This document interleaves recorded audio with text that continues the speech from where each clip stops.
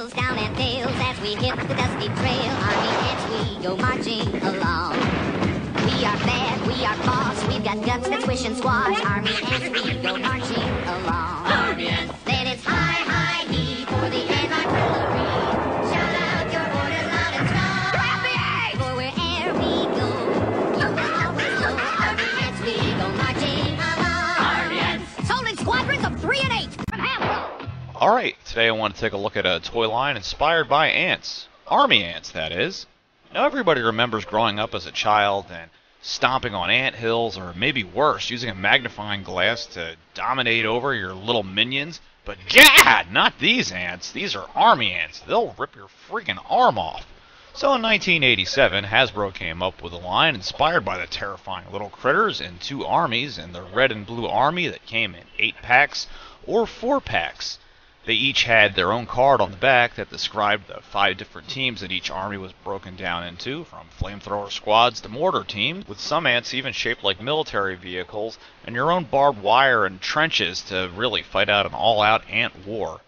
The army ants were even produced and made over in Europe, and they were called combattinis, where you could buy them in a little jug of 8, or you could buy them individually in different colored packets representing their different squads.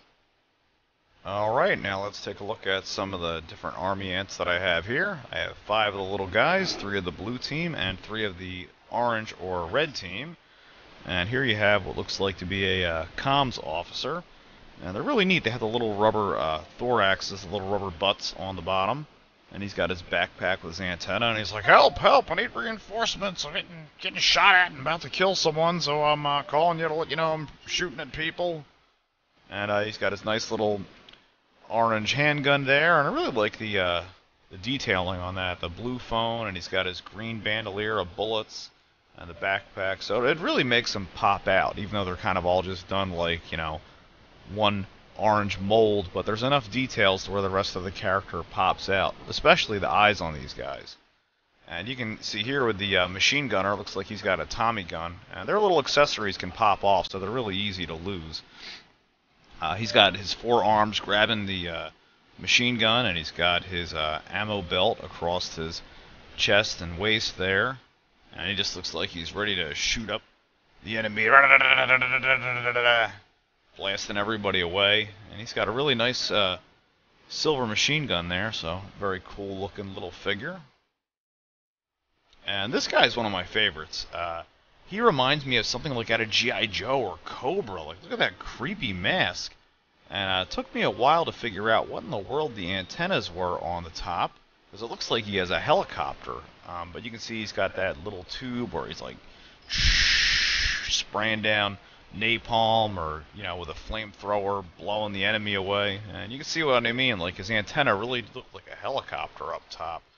But that Cobra Commander style hood over top of him with like those weird creepy yellow eyes. He's a really creepy looking character. And this guy's one of my favorites just because of the ingenuity behind it.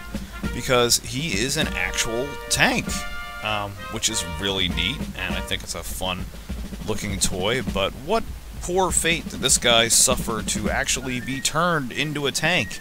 Like, he's not an ant, he is the tank. Like, his body has been mangled and turned into this piece of metal now, and his mouth is open screaming, probably saying "fuck you" because he's in pain from being twisted into a tank.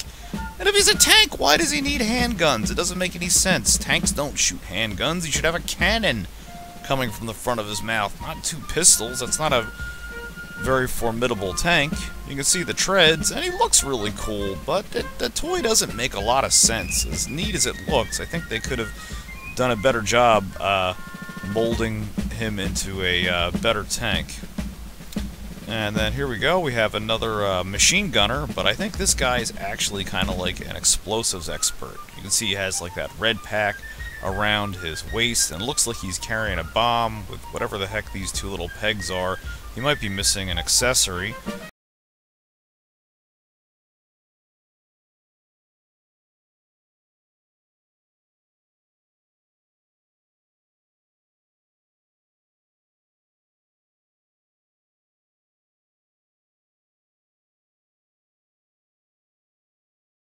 All the army ants that I have, I think they're really neat little toys to play with, and they're really awesome to collect for because they're so brightly colored, and there's just so many variations where you see them in helicopters and stuff like that.